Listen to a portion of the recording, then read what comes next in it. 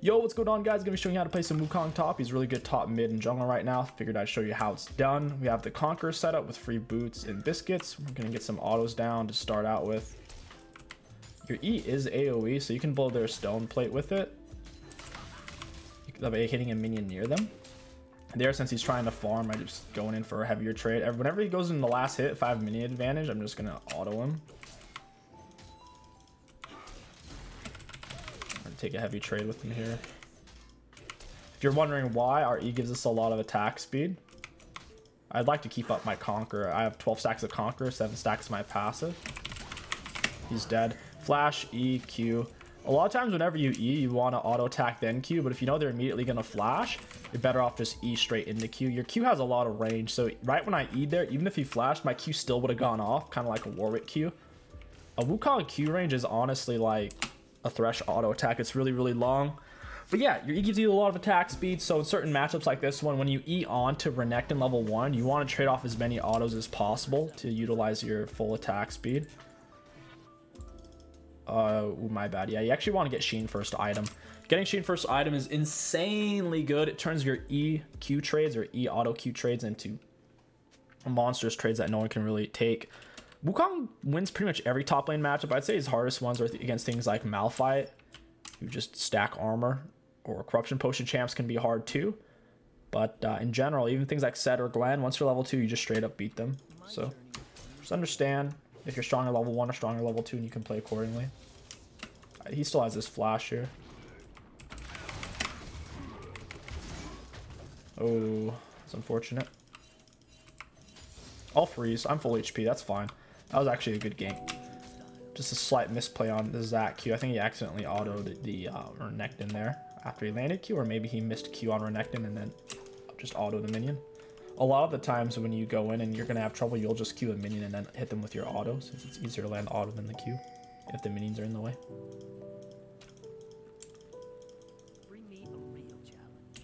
Ah, you get to freeze. Feels good. I gotta thin this out a bit.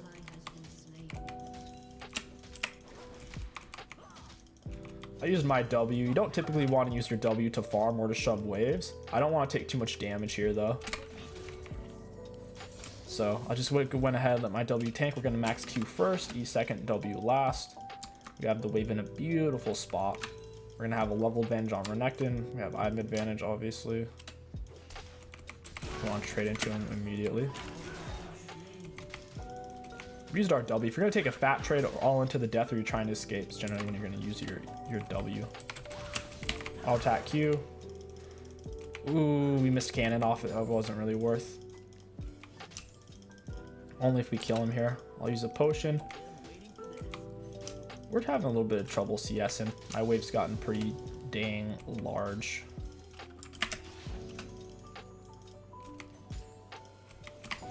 Auto attack Q reset, get the minion.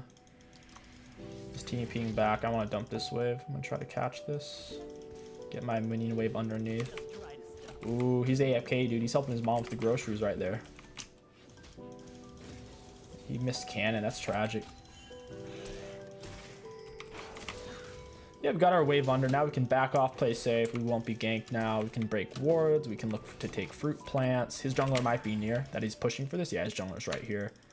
Or his mid laner. They're not going to get me, and I can block off Ahri now. My minions are in a beautiful spot. My wave's going to be just fine. Oh, I could just reset. I have cannon wave. I'll stay, I guess. It looks like Renekton wants to push. After he blows his Fury load here trying to shove, I'll just all in him. To the death.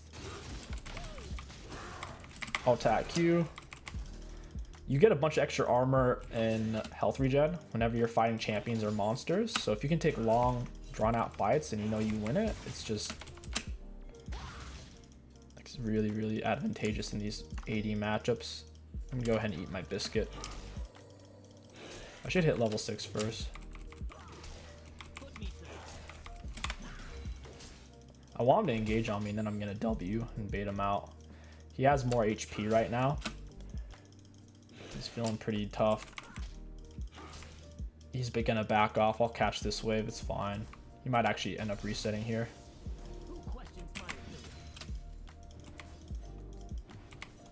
Oh, geez, the turret just barely keeps messing up the minions. Yeah, I'll reset. Or act like I'm resetting. I'm level 6, so he's pretty scared right now. I'll get him when he goes in for this next minion. I want to make him feel safe, so I'm standing back. And then Ryze gets low, I'll step up, and he doesn't take it, then I'll step back. And my wave's not actually going to freeze in my favor. It's going to push towards him since my wave's reinforcing first. He has barely more minions than me. The reinforcement's basically like an extra 2 or 3 minions in terms of value since the wave gets there first to fight. I have a feeling this is warded.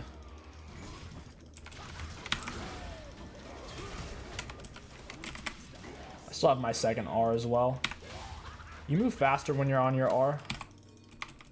I want to push this since it's going to shove anyways. So I want to get this dumped.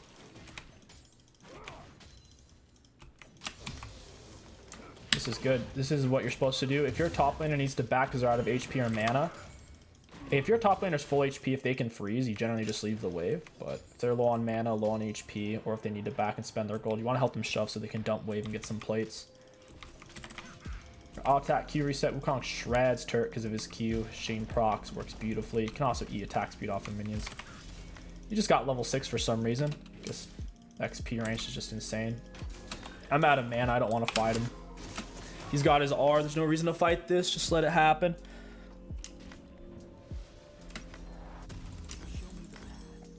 That was a great gank. One of the cool things about Wukong, guys, one of the biggest reasons I recommend him is his builds are extremely simple, and his build is the same for mid, top, and jungle in terms of runes and in terms of items. It's insane. So you're going to be rushing Divine Sunder into Sterix or Divine into Black Cleaver. If they have a bunch of tanks, like if a Malphite rams, that type of thing, Black Cleaver. Otherwise, you just go Sterix. So here we'll be Divine into Sterix. We'll pick up tier 2 boots in between. We'll probably get played still cap since I have an 80 top, 80 jungle.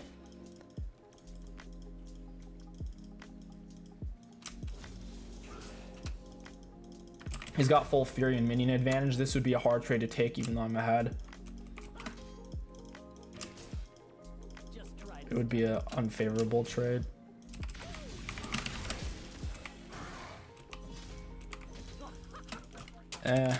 I freeze. It's fine. I could honestly freeze from here. It's not a big deal.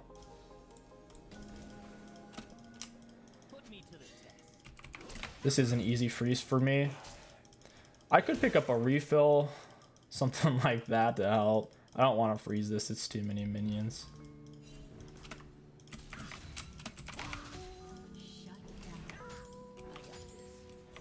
Even though I lost my control word, it's not a big deal.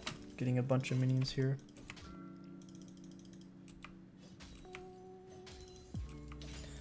I think their jungler's nearby. He can only do so much though. I ignited him early. We canceled our R to auto attack him. If you want to get your extra Sheen proc in, especially in 1v1s, it's very typical to cancel your R after you land the initial knock-up, especially if you're within range to auto them, because your autos and Q resets do more damage than your R in 1 versus 1. So the only reason you stay on your R is if there's multiple people to apply the AoE, or if your Q's on cooldown, in which case you don't want to cancel your R because you can't auto attack Q reset. And now we can take some turret plates. It's really hard for Renekton to stun me because right when he turns around to do it, if I W, he's going to stun the clone. We're going to E the minion to get the attack speed, auto attack Q reset, shred this turret.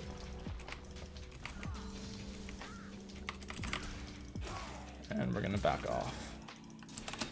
Should take him some time to clear those minions. We should be able to get back in time. Whoa, Yob, we played against Set last game. Playing against Set on Wukong, you just need to be patient for your level 2 and then you win. Your level 2 is way better than his level 2. We have played still caps. We'll go ahead and pick up a 1 potion. You can even get lifesteal items on Wukong. Bork isn't the end of the world on him. Bork's decent because of his attack speed steroid. Ravenous is okay on him as well, but generally you do want just Divine, tier 2 boots, Sterix Black Cleaver, or Black Cleaver Sterix. That's his main build. If you're in a bit of a poke matchup, getting some lifesteal can be nice, or going Doran Shield instead of Doran's Blade can be nice. Oh no, not my Zuck. I'll go ahead and stage shove this. You shouldn't really use your W to shove waves. You only use it if you have to freeze it. Use it to tank. We're actually shoving, it's a long cooldown. And once you use it, they know it's on cooldown and they can make a play on you. I'll attack Q resets. I wish you could eat the turret directly. Gotta wait for minions to do it. That attack speed bonus. That was an accident. Should have queued the turret.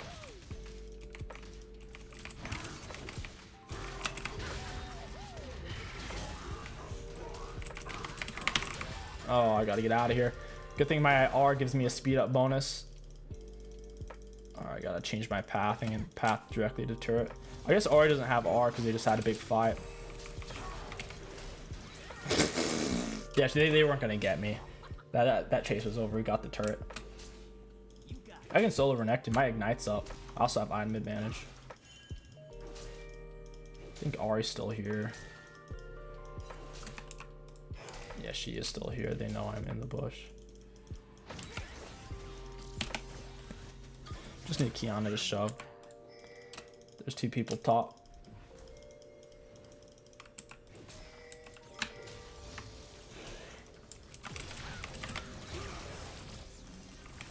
That really hurt. Oh, I might actually have to reset. If there are junglers here, I'm gonna die.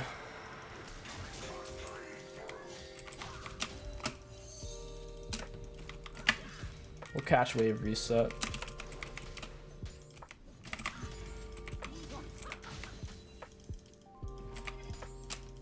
And now all back. I might actually go for a Bork this game. Bork would be really, really nice. Sterix is just better. I really do want some kind of life still though. Renekton can take short, snappy trades, trade off HP, heal off his Q. Top lane's over now though. Like once you get their turret, you don't really come back unless they're pushing a huge wave on it, and then you can catch and kill. So at this point, you really just roam, try to get the other turret plates, or try to get the other outer turrets, build more map pressure. Try to W, get on top of her. Wow, that charm really slowed me down. I dashed right on top of her, but the charm puts you in such a slow, I couldn't even stay on top. Kind of sucks. Oh well.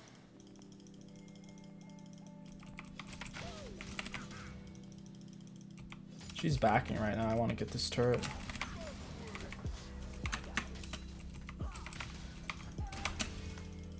And I think we get it. 229 damage. That's so high.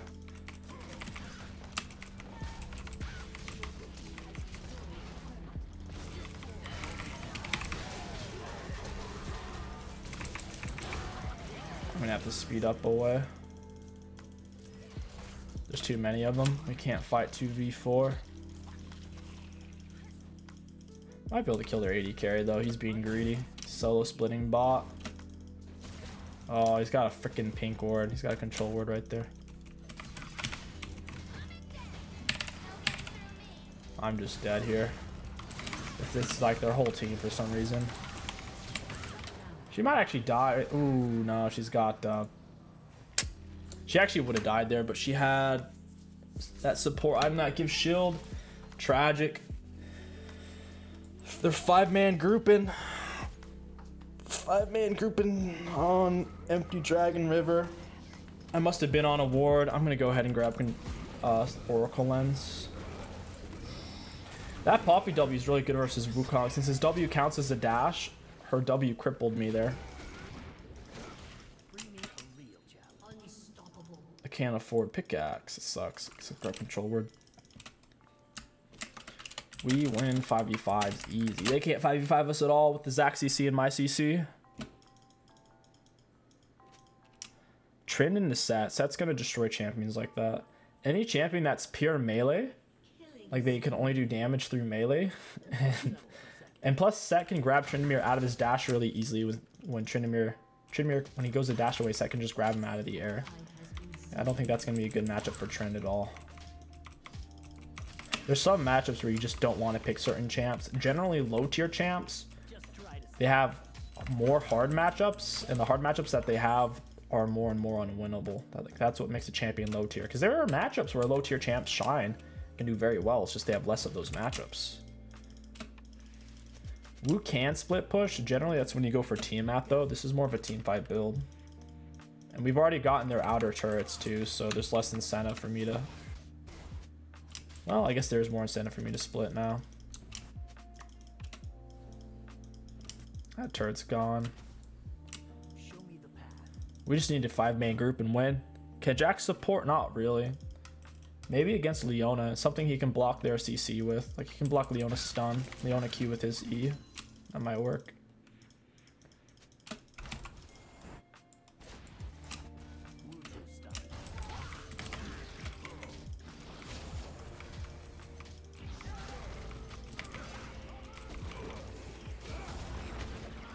After we get Herald, hopefully I'll get it and I can choose when to use it.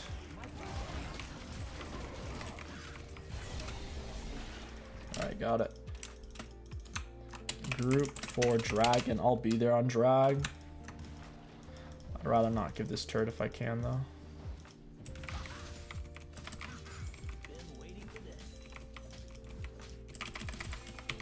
Alright, I'm on my way. Be there a little bit late. That is a-okay. We don't have TP. If you are going to split push on Wukong, generally you'd want to go TP instead of Ignite. I went Ignite for the cheese. Ignite's really good if they have self-heals. If they're a Conqueror champion or a self-heal champ like Aatrox for Nectin, or just Conk champ like Irelia, having Ignite's a huge diff. Dude, she's using her W like perfect every time. She's saving it for my mid dash.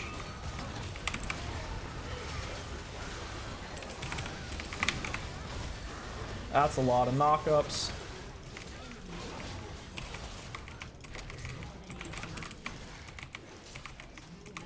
I need to get executioners. That's drag. That's drag though. Your abilities and your attacks put your Q on a lower cooldown. So in fights you get to spam your Q a lot, especially if you're landing big Rs. Shredding people.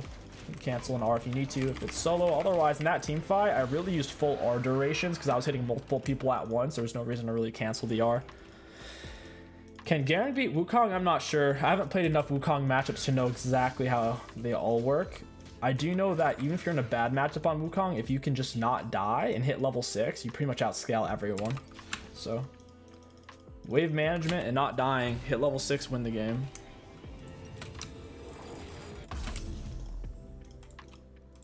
We'll go for Black Cleaver now. Grab control ward. Their team's super melee heavy. They have triple melee that, like, in team fights, we're going to be hitting at least 3 of them with our R. This is a pretty good game for Wukong. The more melees they have, the better. With that being said, you should ban Kayn. Kayn is just a gross champion.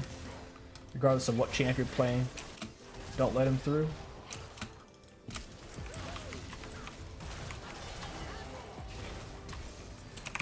We're going to WR into them.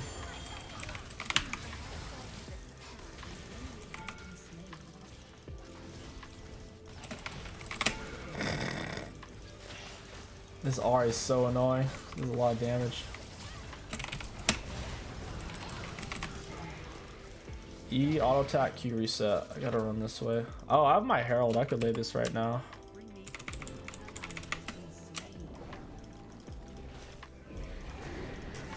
Well, cool. Herald didn't take aggro. I like it.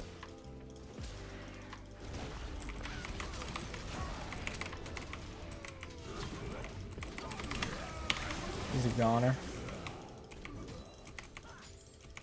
I gotta get out of here though. This is getting a little bit too hot and heavy. I don't have my R. Bonk. Zach's got Warmox. He's unstoppable. He's so busted. Got it. Yeah, just keep scaling. Team fight. Don't want to split too much. Unless you have TP, in which case you just perma split. And then you TP into fights. Got a big wave coming up here. I'm gonna ping Zach to engage on this. I'm on my way. Like, someone's obviously gonna come catch this fat wave. It's a dead giveaway.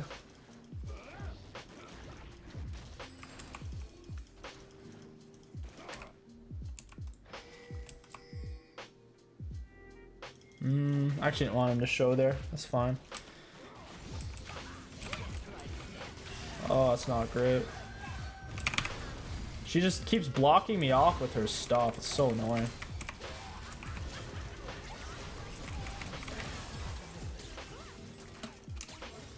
R's about to run out. Let's go ahead and use it for the movement speed. Yeah, I'm not crazy about this particular fight. Ahri does a lot of AoE damage to where even if we dive, it's not going to be easy.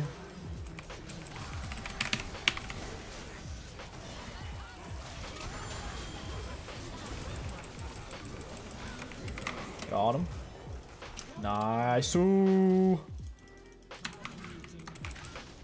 I should probably get to Samira so she can heal back up. Alright, I can take it, I guess. I guess she wants to back. I was gonna give it so she could heal up. Red buff heals you a lot passively. Like we're at 63 health regen, 50 health regen now. It's really, really high.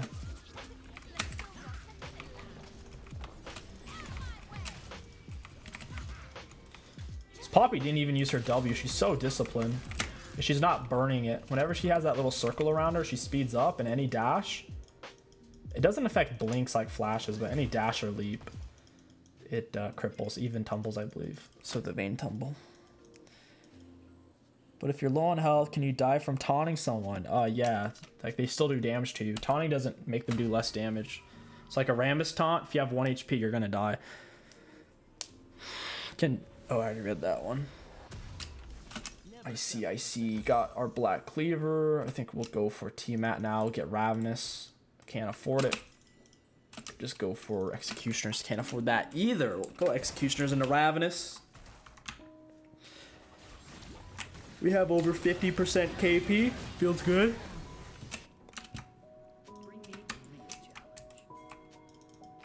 They're gonna push Dragon here.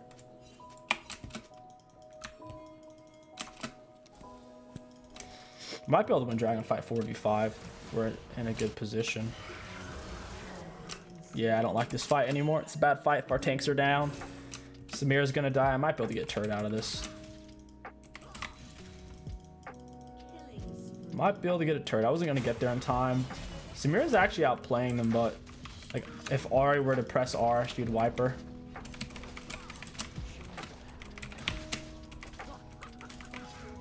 I'll save these minions here to dash to, and I can use them as attack speed.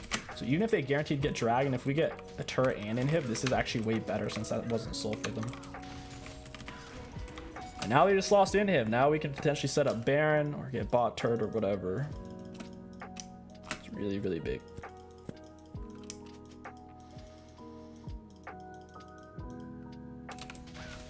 I'm gonna shove this. They're most likely gonna catch.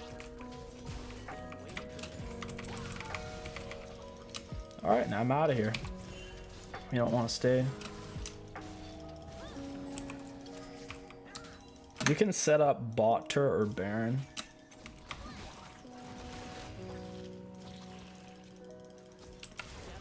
Just W, we're out of there. Whoa! Get me out.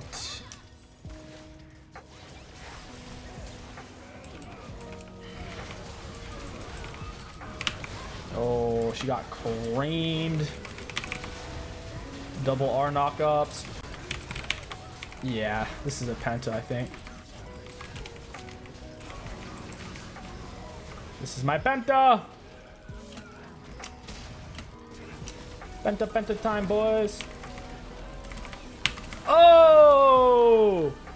Penta, let's go! GG, guys. Oh, that's kind of funny. If you enjoyed this Wukong top lane commentary guide, don't forget to like, comment, and subscribe. My name is KingStix. Thank you for watching. I'll catch you guys next time.